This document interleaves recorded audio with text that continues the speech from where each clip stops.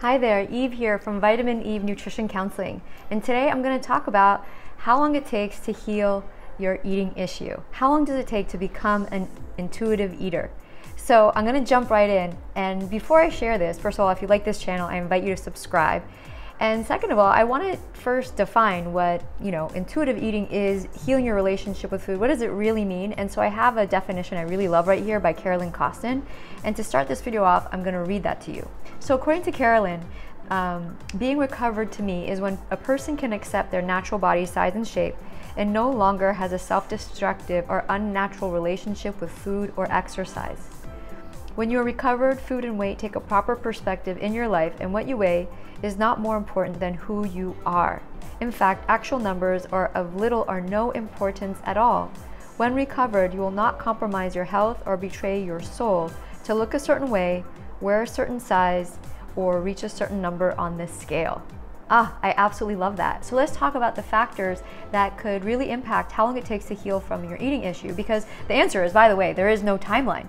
We all have our own personal timeline, and it really depends. And I want to share the factors that play a big role in how long it takes to heal from an eating issue. And one is your environment.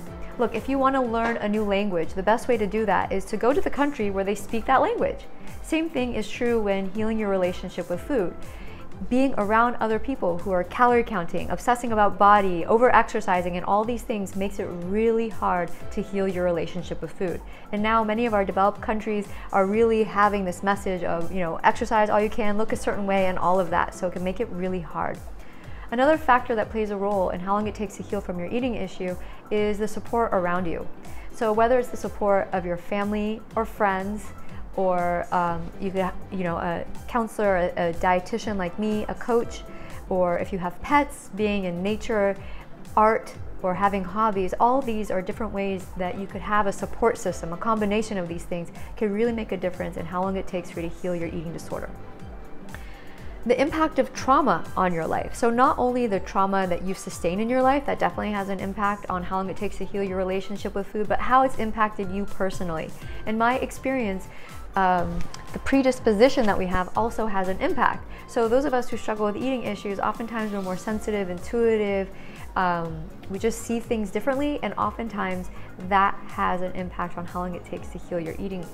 Also, the longer you've been struggling, the more ingrained the habits, the behaviors, the beliefs are, and that could impact how long it takes to heal from your eating issue. Also, having the resources to help yourself. So if you could read books on the subject, that could definitely make a difference. If you have access to the internet, so you could watch a video like this or follow my channel, that makes a difference. If you could access support groups, hire a dietitian or a coach or a counselor to help, all of these speed along your healing.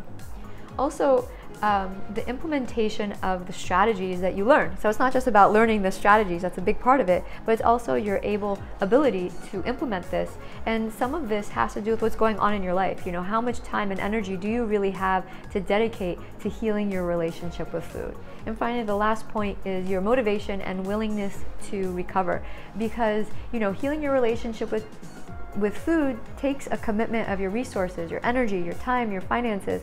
And so it's those people who are really committed to be free once and for all that really achieve and get to experience that healed, easy, flowy, free relationship with food. And I pray for that for everybody who's watching this channel.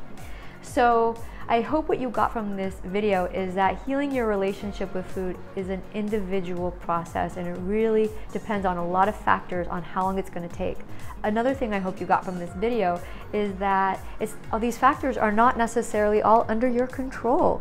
So being kind and gentle with yourself as you move towards having a more healed relationship with food is certainly key, because no amount of self-help could take the place of self-love. So I hope this video was helpful for you. Comment below on anything I missed or what resonated with you the most.